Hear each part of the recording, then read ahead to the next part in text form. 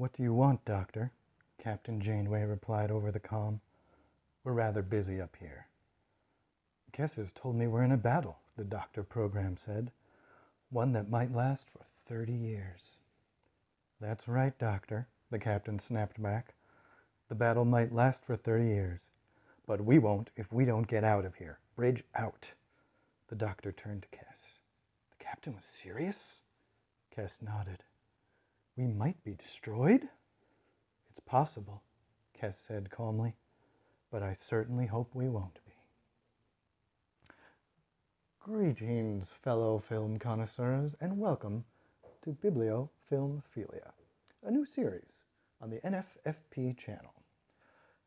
Many films and television series have been based on novels and book series, from the Game of Thrones series. You've got manga that turned into anime, sometimes turned into live-action films, more serious pieces like Beloved by Toni Morrison, 12 Years a Slave, classic literature like Les Mis turned into musicals, and film versions and plays, and sometimes the entertainment we watch gets turned into the entertainment we read. I have here the Star Trek Voyager novelization, Book 3, Ragnarok, by Captain... I have here the Star Trek Voyager novelization, Ragnarok, Book 3 in the Voyager series by Nathan Archer. Now, if you're wondering why I started at Book 3, well, it's because that's what was available in the consignment shop. Now, as for the author, Nathan Archer himself, he says in the back, at time of publication, he lives in Chicago, has never married, has no children or pets, but his eyes are green, and other details are classified. Now here on Bibliofilmphilia, we will be exploring the books based on the entertainment we watched, just like this. Today I begin with Chapter 1 of the Star Trek Voyager, Ragnarok. We shall read and discuss. For the moment, all was well aboard the Federation starship Voyager. While there were repairs being made, and they were, as always, short-handed, there were no life-threatening emergencies at the moment. The engines were working well, life support was functioning, the hydroponics plant in the forward cargo bay was flourishing. They were well clear of any inhabited systems or hostile craft. This relatively relaxed situation meant that Captain Catherine Janeway could afford to take time to think ahead, to plan out exactly where the ship was headed, and that was just what she was doing as she and Neelix stood on the central level of the ship's bridge, studying their charts. Around them, the rest of Voyager's command crew went about their business, black-shod feet silent on the soft gray carpeting, hands moving quickly across the gleaming black panels, eyes watching the illuminated blue and gold displays. The low humming of the ship's engines was a constant, reassuring background sound, punctuated every so often by the hiss of an automatic door opening. Janeway and Neelix paid no attention to any of that. They were focused on the navigation screens. Neelix leaned forward, both hands on the smooth black console, while Janeway stood nearby, holding on to the chrome rail that ran between the upper and central levels of the bridge. Both of them were considering what course they should take. Obviously, their general direction was back toward the Alpha Quadrant and the Federation. She had promised the crew she would get them home, no matter how long it took, and Captain Janeway intended to keep that promise. Still, they couldn't simply head off in a straight line across the galaxy. There would have to be more stops along the way. They would need to replenish certain supplies, find ways to repair damaged equipment. The ship's replicators were no longer entirely functional, and were never able to provide everything they needed. In any case, replicator technology had its limits. Some things couldn't be reliably replicated, including some of the essential elements that powered the replicators. So there would be stops for supplies. There would probably have to be stops simply to give the crew a chance to breathe fresh air and move about unconfined by steel bulkheads as well. That was essential for morale. Visits to the holodeck only went so far toward delaying the inevitable cabin fever. 140 people who knew they were probably going to be confined to the same ship for years on end needed chances to get out on a planetary surface, to look at open skies and breathe unfiltered air every so often. At least the holodeck's energy systems were incompatible with the rest of the ship, so that there was no reason to shut it down to conserve their precious resources. The energy it consumed couldn't have been used elsewhere in any case. Keeping it activated was an emotional necessity. The crew needed somewhere to unwind. But it wasn't enough. Stops would have to be made. And the question was therefore where these stops should be made. While Starfleet had, of course, programmed complete star maps of the entire galaxy into the ship's computers, those were limited, providing little more than the location and spectral type of each star. That had been enough information to tell them almost instantly where they were when they had been snatched across the galaxy. But it wasn't much help in planning their route home. Smaller or less stable and obvious bodies, such as planets, anomalies, dust clouds, or magnetic storms, were not included in the star maps. The Voyager had carried no charts, no records, no descriptions of any of the worlds or civilizations it might encounter in this part of the galaxy, nor of any dangerous phenomenon such as plasma storms ahead.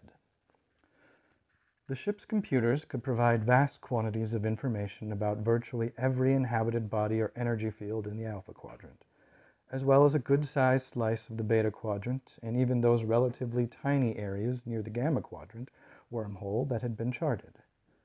But the Voyager was in the Delta Quadrant, yanked across to the far side of the galaxy by an extragalactic alien being known as the Caretaker, and then left to its own devices. The Federation knew nothing about the local hazards of the Delta Quadrant. No Federation's vessel had ever come here before the Voyager's unplanned arrival. So as explorers of every kind had done before her, Catherine Janeway had taken on a native guide, a local inhabitant who claimed to be completely familiar with most of the various planets and their inhabitants in the vicinity. He doubled as a cook and a handyman, but the Talaxian who called himself Neelix had been taken aboard the Voyager primarily as a guide. And today Captain Janeway had summoned that guide to the bridge, where he stood a meter away from her, bent over a navigation panel. He didn't have to bend very far. Neelix was shorter than the average human, though he made up for some of that with an exuberant personality. His clothing was brightly polychrome, garish in comparison with the subdued grays and blues and silver of the Voyager's interior. Janeway supposed that among his fellow Talaxians, Neelix might well be considered tall and handsome, and his attire the height of fashion, as he sometimes claimed. But by human standards he was, well, ugly was too strong a word. Comical wasn't too strong. Comical fit the bill nicely. She hoped she hadn't let Neelix know that. He had as much pride and self-respect as the next sentient being, and she doubted he'd appreciate knowing that his appearance reminded her of a clown's. She thought he might suspect it, but that wasn't the same as knowing. Neelix was basically humanoid. His oddly shaped head was adorned with brownish mottling, sparse tufts of hair, concavities at the temples, pointed and multi-layered ears, and a blobby nose that appeared to have been slit down the middle. When that was combined with his taste in clothing, the result was definitely clownish. Still, Neelix was no fool. Janeway watched with interest as he frowned at the diagram on the display screen, one finger tracing along the curving diagram.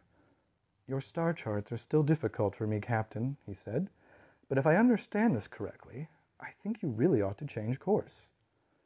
Rather than crowd her guide, Janeway reached over and tapped a control, transferring the star chart and its accompanying readouts from the console to the main view screen that stretched across the front of the ship's bridge. She studied it for a moment, then turned to face her alien helper. "Why?" she asked. "Our sensors don't show anything particularly hazardous on our present course." "Well, of course," Neelix said with a deferential shrug. "I suppose that would all depend on just what you consider hazardous." Janeway smiled. "Magnetic storms, supernovae, I'd say that sort of thing qualifies as hazardous. Is there anything like that ahead of us?" "Well, no," the Talaxian said. drawing out the final syllable thoughtfully. "Nothing like that, exactly. But everyone around here generally considers it a good idea to avoid that star cluster ahead." He rounded the end of the forward console, took a few steps to the large screen, and pointed at the particular group he meant. "Why?" Janeway demanded again. "Because of the war, of course." He saw her expression and caught himself. "Oh," he said. "Well, I guess you wouldn't know about that." "No," Janeway said. "What war? Are the Kazongola active around here?" The Voyager's crew had already had one run-in with the local group known as the Kazon-Ogla, and Janeway had to admit she wasn't eager for another. Neelix sighed and pointed again. "No, not the Kazon-Ogla," he said. "That's the Courier cluster ahead, where the Hachai and the Panir live. Unpleasant people." He shook his head in distaste. "They've been at war with each other for as long as anyone can remember. Centuries, certainly, and probably for millennia. Even in our very oldest legends, from the first days the Talaxians began to travel in space, the Hachai and Panir were fighting each other." "And they're still fighting?" Janeway asked. She stepped away from the rail for a closer look at the screen. "So far as I know," Neelix said. "I haven't actually gone into the Courier cluster and asked lately. You understand." "Has anyone else?" Neelix shook his head. "People around this part of the galaxy have always tried to avoid the Hachai and the Panir anyway, and walking into the middle of their war is extremely unpopular. They're not always very careful about who they shoot at." "I see," Janeway said, noncommittally. "Perhaps I've misread your proposed course," Neelix said apologetically, "but it appeared to take us directly through the Courier cluster." "It does," Janeway admitted. "You would advise against that?" "Oh, very much so, Captain." Neelix nodded enthusiastically. Janeway glanced over toward the turbo lift, where Neelix's Ocampa companion, Kes, was standing and trying hard to be unobtrusive. Kes's appearance was much closer to human than Neelix's. Except for her ears, she could have easily passed for a native back on Earth. She looked frail and ethereally beautiful, and Janeway knew she was even younger than she appeared, and quite possibly less human than Neelix, despite her outward form. The average Ocampa lifespan was only 9 standard years. Kes, little more than a year old, was a mature adult. She also had hints of some little understood Ocampa psychic gifts, telepathic projection, and other less easily defined abilities. Kes, seeing Janeway's look, nodded vigorously. "I agree," she said. Janeway wasn't sure whether this agreement meant that Kes actually knew anything about this war, or simply that she was supporting her friend. But it didn't really matter. They had taken Neelix aboard the Voyager to act as their native guide, and there was no point in having a native guide if one didn't take his advice. Janeway was turning to face the main view screen again, about to give the order to change course, to take them safely around the star cluster in question, when Harry Kim, the ensign manning the operations station, suddenly announced, "Captain, we're being scanned, I think." He turned and shouted, "Captain, it's a Tetryon beam, a coherent Tetryon beam." Janeway whirled. "Red alert," she shouted, grabbing for the railing. "Be ready to brace for impact." And that concludes Chapter 1, in which we learned that Janeway doesn't think very highly of Neelix's appearance, but may trust him as a guide as they try to avoid a potential conflict, but may be drawn into it nonetheless.